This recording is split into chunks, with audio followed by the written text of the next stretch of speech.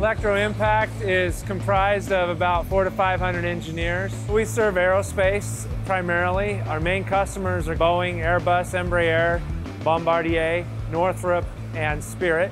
And these customers use our equipment to automate the assembly of aircraft parts.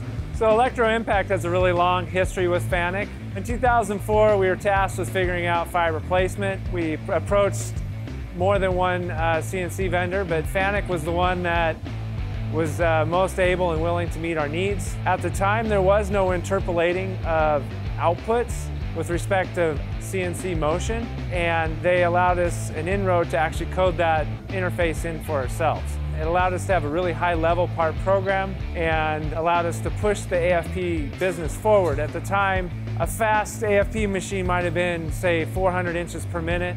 And today, we now add and cut at 3,000 inches per minute and actual lay down at 6,000 inches per minute. If you look at this AFP head, you can see we have 16 bobbin wound spools.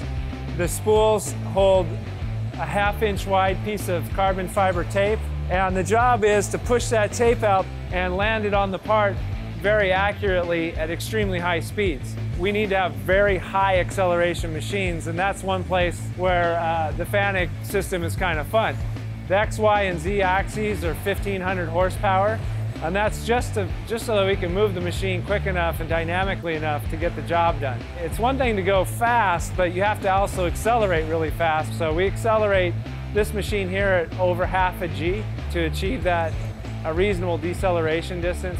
And for really short course products like a stringer system, we actually are offering up machines up to 1 G acceleration. And we obviously get it done with big FANUC motors. So this is a 6 degree of freedom machine, has 3 prismatic axes and 3 revolute axes. The primary X drive, that's the first axis in the system, is made up of 4 alpha 500s. The Z drive, we have 4 ball screws in each of the 4 corners of this column. That is 4 alpha 300s. And then we have 2 Y-axis linear motors. We have 2 alpha 50s for the A-axis, smaller FANUC motor for the B-axis, and then a giant custom torque motor for the C-axis. The C-axis is pretty cool. It can spin 480 degrees a second and accelerates at 1,300 degrees per second squared. We don't mess around with power on these machines. Reliability is quite important to our customers. That's our #1 concern in the fiber placement industry.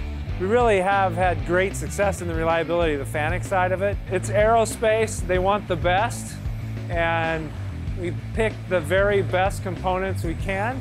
So if you made it onto my machine, it's the best we could find. We've had great success with their equipment.